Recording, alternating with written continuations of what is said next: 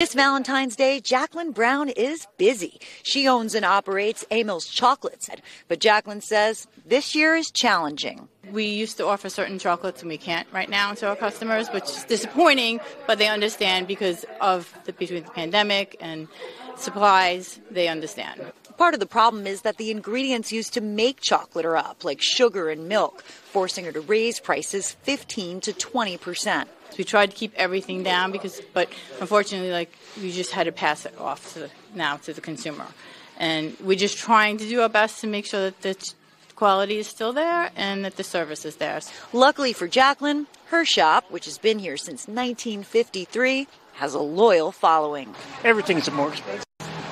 Everything's more expensive. So what are you going to do? It is what it is. You have to, if you want something, you have to pay the extra money for it, unfortunately.